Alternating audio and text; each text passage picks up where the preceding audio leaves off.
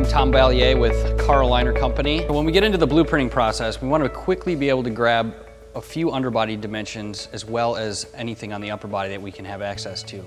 In addition to getting those figures, we are also able to quickly diagnose suspension points. So if I can put this in here, I can drag this out.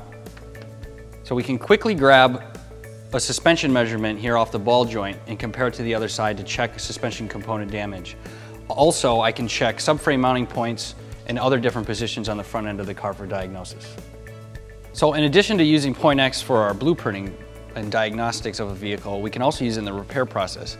We know a lot of you guys are missing out on measuring the side of the vehicle, so when we can have a quick, easy tool like this, when that door is just not fitting right or that quarter is just not fitting up quite right, we can quickly step in with something like this, measure that door opening any way we need to, length or width or height, get those dimensions in. Also, we're not necessarily going to be using all of these dimensions comparatively. With the Car Aligner's database, we have hard data for these dimensions.